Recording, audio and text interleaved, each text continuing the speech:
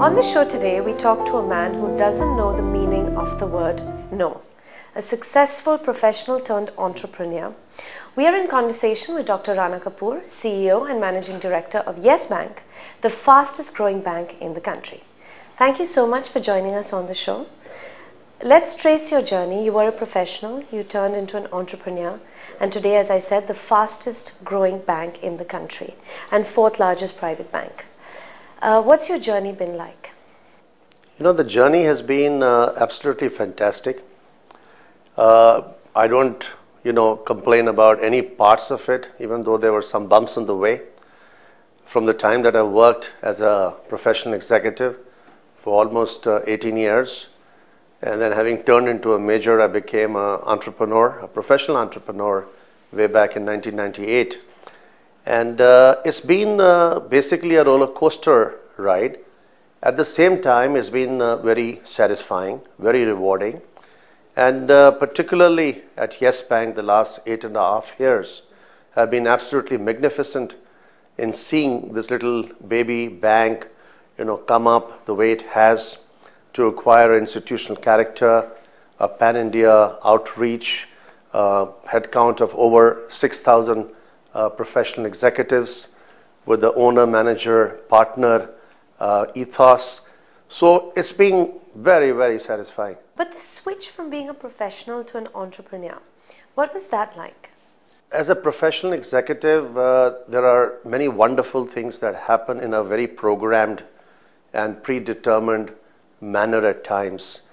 You're working within certain boundaries. At the same time, if there is a pent-up desire to be an entrepreneur, to make it on your own, then the transition from a professional executive, in my case, to an entrepreneur was a relatively easy crossover because I was somehow not doing enough as an executive, and I had this burning desire to really move on and do something on my own.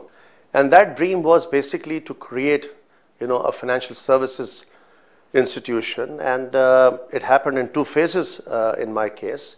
First one was more like a build, own, operate, transfer model, where I really worked as an entrepreneur on behalf of a Dutch bank who wanted to establish their presence in India, and that got transferred at a time when I got the banking license. So it's a very good feeling, to really emerge as an entrepreneur. And I wish I had started at least 10, 15 years before. When people become entrepreneurs, or did at that time, and even today, they think about manufacturing, they think about technology. When you think about starting a bank, that takes an entirely different kind of courage and perhaps vision altogether. See, my basic grounding at Bank of America, where I spent 16 years, was predominantly in commercial mid-market banking, with exposure to a relatively small retail bank. At least in India it was small, but in US and California state, and at one time it was the largest retail bank in the world. My transition into investment banking was because I felt that I needed to really hone my skills, to develop skills for sunrise sectors in India, for project finance, structured finance, for M&A, because those were the needs of the hour in India which had begun to reform in the early 90s. So investment banking skills are very important for a banker to acquire. And I think that was like, entrepreneurship on the job for me. So I honestly really enjoyed my assignment with ANZ Grindlays as the head of investment banking for about 2.5 years. And then I continued in a semi-investment banking format at Rabo India Finance between 98 until almost end of 2003. And even convinced them to take a large stake in the bank that you formed. Yeah, I mean, it was, on So you don't really burn bridges either as you go along. You're very good at relationships as well. Well, end of the day, if you have to be a successful entrepreneur, building a network, business, social, and otherwise, and keeping very strong relationships, strong interpersonal, is a very important ingredient. So I have, through my 33 years now in banking, tried to maintain, if not deepen, relationships.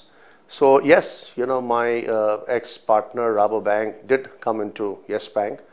They made a killing on the stock. Now they are fully out, having made about $400 million of gains. So they did pretty well.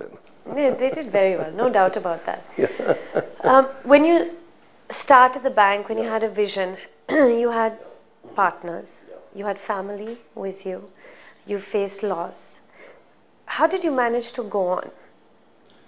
See, to begin because with, it was a kind of joint vision to start a bank. Not really, actually. The bank was a lot to do with, me and a professional team.